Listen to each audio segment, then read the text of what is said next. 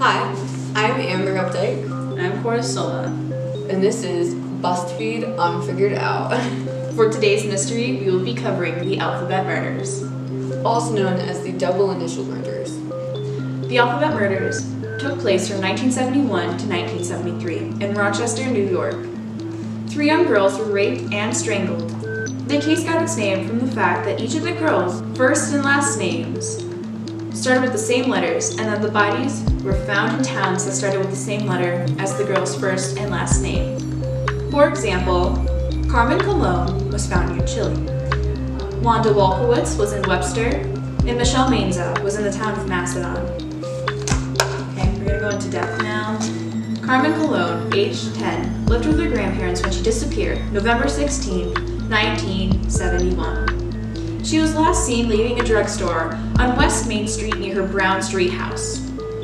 She had been sent on an errand to pick up a prescription. She was found 2 days later, 12 miles from where she was last seen, by 2 teenage boys who were bicycling along the Streams Road in Riga.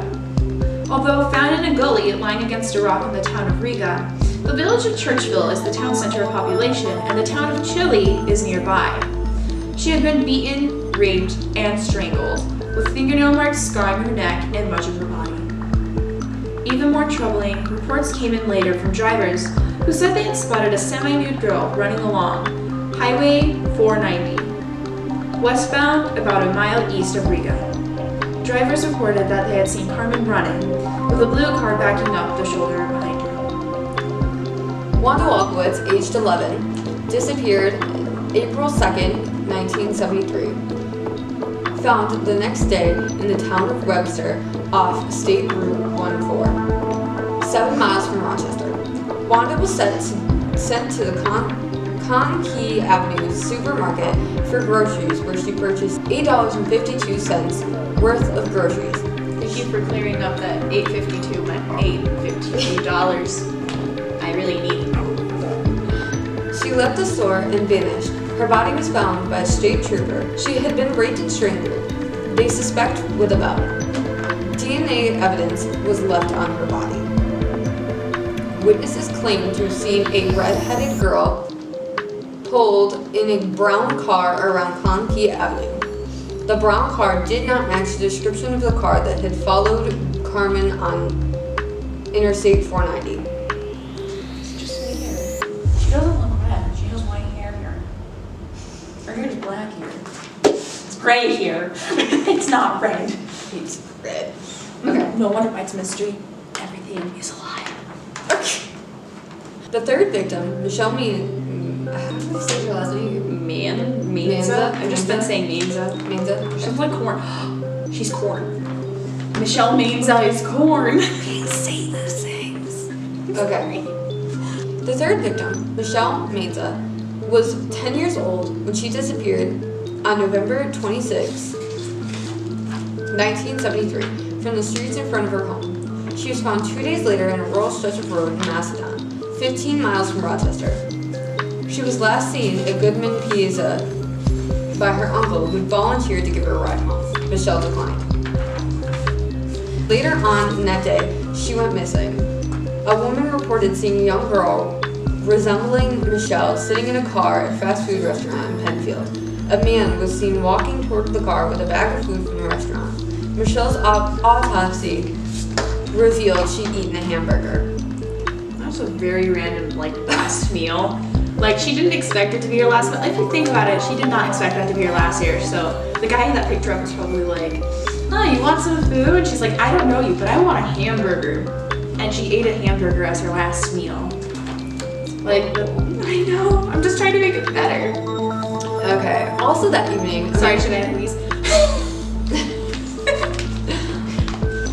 Also that evening, a man stopped along Route 350 in Walworth after he saw a car stopped with an apparent flat tire. A girl resembling Michelle sat in that car. The man with the flat tire made it apparent he wanted no help. Okay. So, is it time for some theories? I think it is. Ooh, okay. So before we get into theories, I feel like it's important to know, this is stated by the Democrat and Chronicle. None of the victims lived in a household with both parents. Each had learning difficulties. Each was Roman Catholic. Each disappeared in late afternoon. Each likely was abducted by someone in a car. And no one saw the girls kidnapped, despite the busy neighborhoods where they lived. Also, each girl was assaulted and strangled.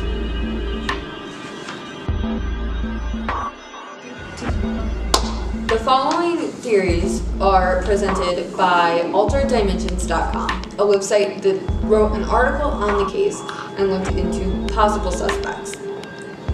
While hundreds of people were questioned, the killer was never caught. Dennis Termini, a local fireman considered to be a person of interest in the case, was cleared in 2007 by DNA testing.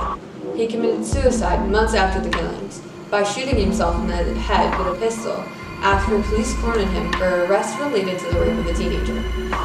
His car matched the description of the car used in the abductions, and police posited that his fireman's suit, which he always carried with him, could have been donned in order to gain the trust of the victims. In the case of Carmen Golan, her uncle was also considered a suspect until his suicide in 1991. Miguel Colon had left the area and traveled to Puerto Rico shortly after the murder. Police found a doll in his car and suspected that the vehicle had been wiped clean. Miguel later returned to New York and was questioned, but never charged with the murder. In 1991, Miguel committed suicide inside his Radio Street home after police were called to the scene for a domestic dispute complaint. Miguel shot and wounded his wife and brother-in-law and called for the police to kill him, and then shot himself. There's a theory that the killer was a local mass shooter. Police also found white cat hair on all three bodies. They also note that the letters C, M, and W are the 3rd, 13th, and 23rd letters of the alphabet. It was done by the Strangler of the Hills.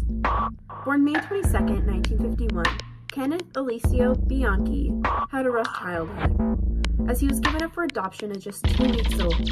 After his adoption at 3 months old by Frances Cialino and her husband Nicholas, his life seemed to be set up for a better start. Or at least so they thought. From an early age, Bianchi suffered from profound troubles. His adoptive mother described him as a mythomaniac, also known as a person who compulsively lies, and a concealer since birth. Oftentimes, while growing up, Bianchi's penchant behavior for daydreams put him in a trance, and he fell behind in school, even though his intelligence was well above the average. Bianchi suffered from many health issues, such as epilepsy and incontinence, a common issue among many serial killers, surprisingly. This experience reportedly humiliated him, which could have led to his career later on. Along with his physical problems, Kenneth also experienced passive-aggressive behavior. Kenneth continued his schooling up until 1971, when he graduated from Gates Chili High School. That's where the theory begins. The first victim who was murdered was Carmen Golan, who was dropped in Chile. She was found raped and strangled off of a road in Chile, in a more secluded area of wood. Bianchi graduated from Gates Chili High School, so he would have been familiar with the area, and a good place to have dropped his first victim. Recall that when he was young, he had felt humiliated from the genital exam given to him, which paired with his passive-aggressive behaviors, likely would have led to it. Time-wise, since this likely would have hopefully been the first time he had raped someone, he may have not wanted to be found, so it might have led him to murdering the victims. Another point to make is that with mental illnesses, a lot of the time they are actually paired with things, although passive-aggressive behaviors aren't exactly a mental illness, unless it's tied with something, they tend to be paired with one another. So, as we were creating this theory, we believed that the person could have been OCD. We believe Kenneth was OCD because he was adopted at 3 months old. 3 girls were murdered. All first letters of their 3-word alliterations: Carmen Golan, Chile; Michelle Mainza, Macedon; Wanda Walkowitz, Webster, 1, 2, 3. They're all 3, and with OCD, people tend to have a good number, such as like 3 or 5, and that's what they'll count to. And counting is a very specific behavior people will do. So, having that being said, this could be a good theory, or at least a psychological diagnosis of another problem he may have had, which could have led to these as well. It should also be mentioned that the girls' names, the number of the letter of the first letter of their alliterations have 3 in them. So C is the 3rd letter of the alphabet, M is the 13th letter of the alphabet, and W is the 23rd letter of the alphabet. So that's the theory. Wait, so what if they were like a gang? So you're saying that if the multiple suspects could have been working together? Yeah. So Kenneth Bianchi Carmen Cullen's uncle. and Dennis Termini? Yeah, like they all work together. That's interesting. Like Carmen Cullen's Cologne, I'm sorry. Her uncle ironically shot himself a couple days after the murder. Although, of course, it was family. That could have been kind of fishy because, you know, it was like really soon, really close to that. Yeah. Her uncle did.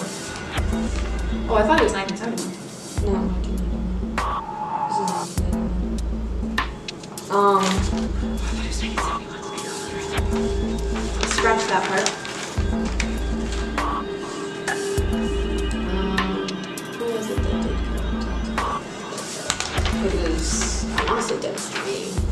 I know one of them killed himself. Like days after. Yeah. And it was Dennis Termini, I think. Let's say there was a positive building. It was Dennis Termini. It was Dennis Termini that killed himself right after. Okay, so we're going to start that part again. Well, they, like, almost all of them killed themselves. Or at least killed themselves. Yeah, Did besides... Kenneth Bianchi? No, he was sentenced to death because he moved to Los Angeles in 1977. Yeah, around 1977 he ended up moving to California and he committed his famous Hillside Strangling murders. Which also ties in to the fact that, you know, he had strangled all the girls and raped them. That was stated in the previous theory. So what if... He also, which that theory also corresponds with the theory of Joseph Nasso, who was one of the main suspects until he was proven not to have been the killer because of DNA evidence. Although he might have not been the killer, there could have been killers. Which brings us to this theory, like, what if more than one person was there for the execution? There were multiple cars that were spotted following these girls, so unless they all had more than one car each, which I doubt, because, yeah, there must have been something happening where there was more than one person. Yes, which all of them seem to have some evidence against them, but not all evidence against them. Yes. And it connects them all because with Joseph Nasso and Kenneth Bianchi, they both lived in Rochester and then moved to California at some point. Yeah. I didn't even think of that part. That is so weird. What if they all teamed up for the strangling thing too? Yeah, because I think all of them that committed a crime, it was through strangulation.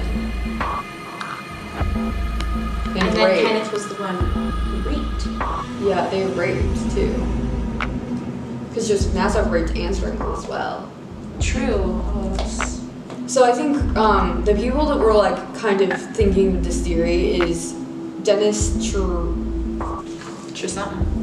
Termini, Dennis Termini, Joseph Nasso, Kenneth Bianchi, and possibly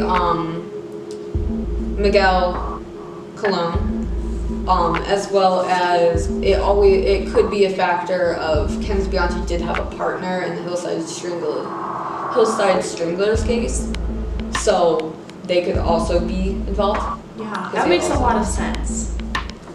Wow. We should look into this.